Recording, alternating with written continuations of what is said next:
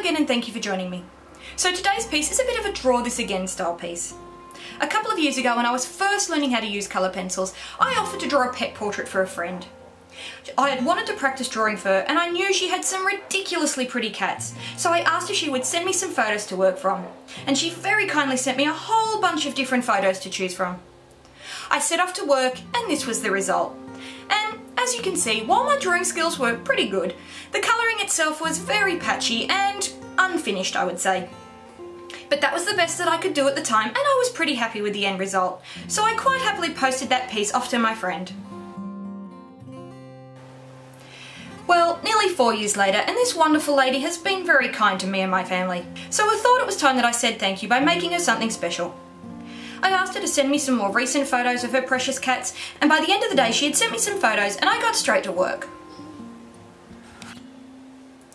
My friend had said on multiple occasions how much she loves the eyes on this particular cat, so I chose a suitable reference photo and cropped it in a way that made the eyes the central focus of this portrait. I don't often work in a square format, but in this case it ended up being the best way to make the composition work.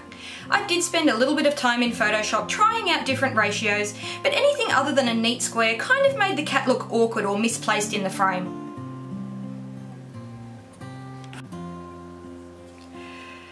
Colouring the fur was a little bit tricky on this cat. She had some very light fur sitting right next to some very dark ones, so I couldn't just colour those areas in a straightforward manner. I used my ivory pencil quite heavily to impress down into the page, so some of those random light hairs would remain even after I went over the top with darker shades. And I made sure I worked very slowly and deliberately, making sure that every single flick of the pencil followed the direction of the cat's fur. The colours that I chose for the fur were mostly very neutral shades. Ivory, nougat, brown ochre and sepia made up the majority of the fur, with slight touches of a warmer walnut brown for a little variation in the shadows. I used some of my lighter luminance pencils on that very top layer to add just a hint of lighter fur, as they are just that little bit more opaque than the polychromos, and they gave a lovely soft fur effect. At first, I was a little bit stuck for an idea of what I wanted to do with the background. In the original photo, the cat was just up against a very plain brick wall, so I did a very quick and nasty Photoshop cutout and tried on a few different colours and textures to see what might work. I was mostly trying out some different coloured gradients that followed the direction of the light source in the reference photo. But at one point I accidentally swapped the direction of that gradient and I decided I really liked the effect it gave. It just sort of balanced out the lighting through the whole image, so I decided to go with that. Happy accidents can be the best. When I came to working on the lighter fur of the shoulders, I found myself working in a very different way than I usually would.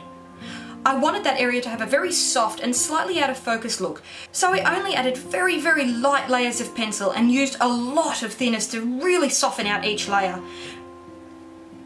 Making sure each layer was very heavily blended out took a lot longer to get full coverage, especially as I had to wait a long time for the large amount of thinners to dry between layers. But the Arches hot press took the saturation like an absolute champion. I think I may have had some issues with lifting too much of the colour off with another kind of paper, but I haven't really tried this technique on other papers to know for sure.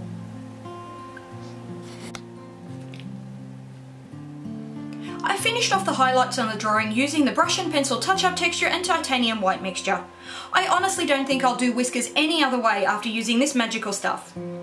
So here's the end result. I have a 30-minute real-time video of how I drew the cat's eyes over on my new Patreon page, and my friend has also graciously allowed me to upload the reference photos that I used to Patreon as well. I hope you've enjoyed this. Please leave me a like or a comment to tell me what you think, and if you'd like to see some more of my work, why not hit that subscribe button. Thanks for watching, guys!